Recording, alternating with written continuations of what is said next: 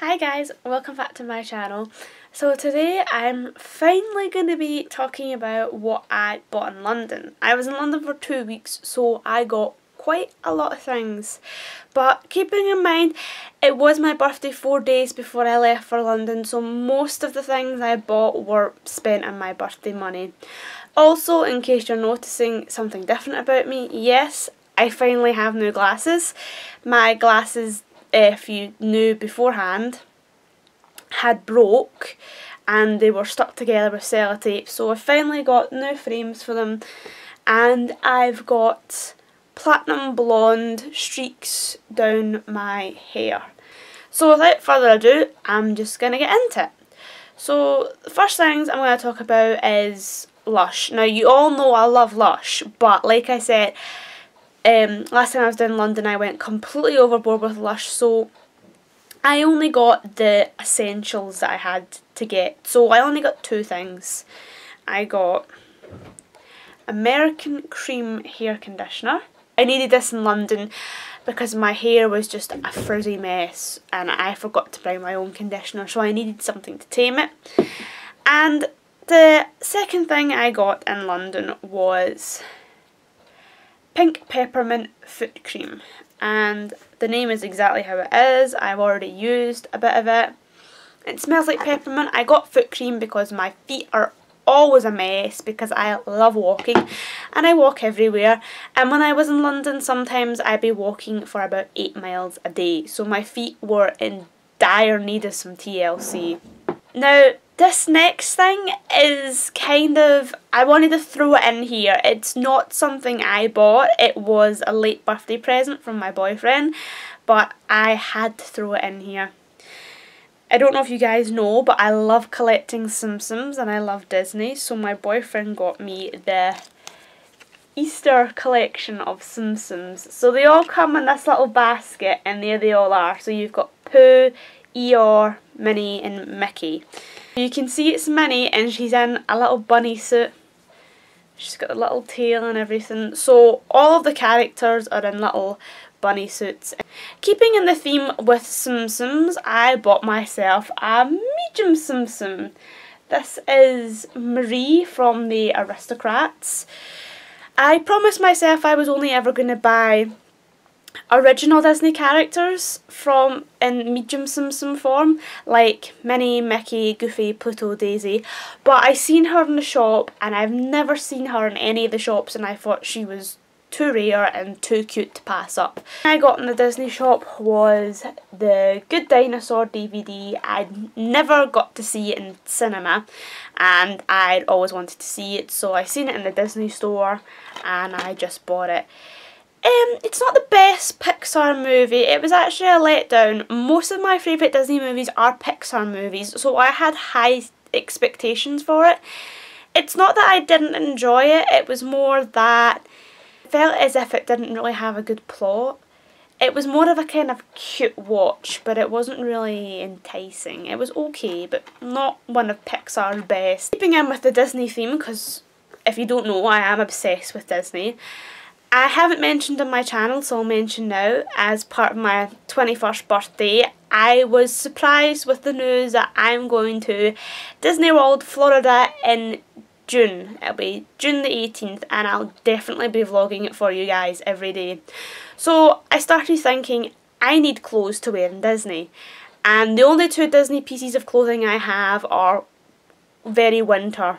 So I went into Primark and I got this simple little top, and it's got Simba on it. I don't know if you can see it because I'm in the way. It's got Simba, and then further down it says no worries, Hakuna Matata. I do recommend though, if you are going into Primark, I would get, well, this top for me, I would get it in a size smaller. Now getting into where my money really suffered.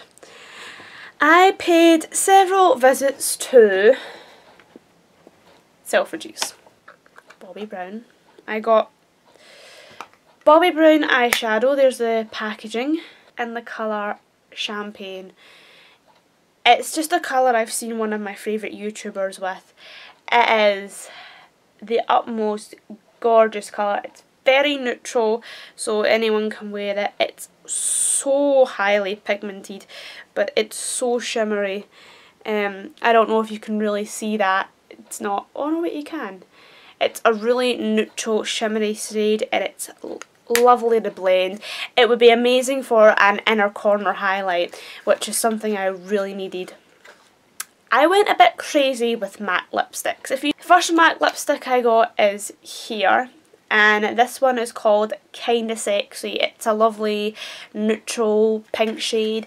I'm not going to show you it, and I'm not going to swatch it, because I'm hoping to later on to do a lipstick collection. So if you're interested in seeing what Kinda Sexy looks like, stay tuned. For the second matte lipstick I got, funnily enough, I wasn't 100% sure of this lipstick. I'd seen it swatched in YouTube videos, but I wasn't sure of it.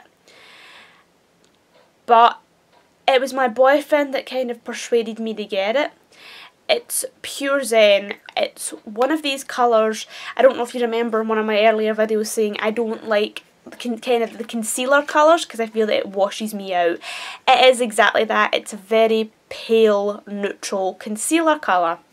But I seen it swatched on other people and I thought it was really nice, and I thought, you know what, I'm going to try it, I'm going to give it a go, and I'm glad I did because it's turning out to be one of my favourite shades. And the last matte lipstick I got was actually the first one I bought, which was originally going to be the only one I bought, but you know, things happen, and that is Shy Girl. Shy Girl is again a very neutral kind of peachy colour. They're on to more of the affordable things I got. I badly needed a primer when I was down in London, so I bought the Maybelline Baby Skin, I think it's the Wake Me Up primer or something like that. You can read it. It's like the Wake Me Up primer, and it makes you look awake and ready for work.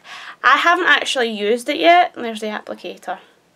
I haven't used it yet, but apparently it's more suited to wear on your skin without foundation. One of the very first makeup products I ever bought when I was in London. In fact, it was the very first makeup product I got. Again, I went into Selfridges to buy one matte lipstick, which was Shy Girl, but no, that doesn't happen. My boyfriend encourages me in the wrong ways. I've always had an obsession with NARS, but for some reason, don't laugh at me, for some reason I thought NARS was an American brand and you could only get it in America. So when I was in Selfridges and I seen that they had a NARS stand, I was pretty pumped. So here we are. This is the cutest packaging ever, and I can't tell me that isn't the most orgasmic thing you've ever seen. If you know makeup, you'll have gotten my joke. This is the orgasm blush. The most orgasmic thing you've ever seen. It is absolutely beautiful. It is the award-winning #1 blush in the entire world, and it is, I've wanted a NARS blush for the longest of times. Again, I said I have an obsession with collecting matte lipsticks. Well, I also have an obsession for collecting NYX butter glosses. I have 2 more in my collection. First one is a really dark one. This one's called Ginger Snap. Again, I haven't wore any of these. These aren't even opened. I wanted them to all look brand spanking new for the video. So this is Ginger Snap. And then this one, which is definitely one I'm going to be taking on holiday with me. It's a lot more of a tropical looking one. I think this is called along the lines of sugar cake or cupcake. But I hope you enjoyed my video, and I hope you guys are having an awesome day.